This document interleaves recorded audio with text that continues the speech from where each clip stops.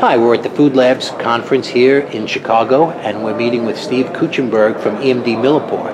There's been a lot of conversation, Steve, about air monitoring and environmental monitoring in food labs, and I know you guys are one of the leaders in providing solutions. And today you presented a couple of great ideas, and what I'd like you to do is focus in a little bit about what EMD Millipore does in this space, why it's important, and why labs need to pay attention to environmental monitoring.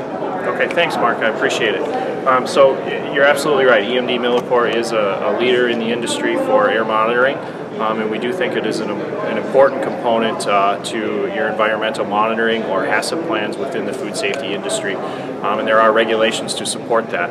Perfect example is within SQF regulations there are guidelines about testing compressed air and compressed gas. So we have the devices that would allow you to do that. Could you talk a little bit about one or two of your devices and how it can solve a problem in a lab? Sure, absolutely.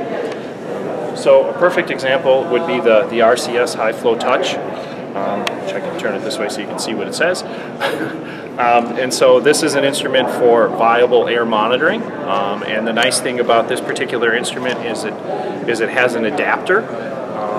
And so with this adapter, now we can actually do compressed air or gas testing as well. So it's a little bit of a 2-for-1. If you buy both units, you're able to do both viable air monitoring as well as your compressed air testing with one unit. You spoke about another product where it's nice to have some air monitoring solutions, but some labs just let the air fall on a media, but you have a different solution. Yeah, we also have our MAS Eco, which is an air sampler, and so what you were talking about is what we call just a settling plate.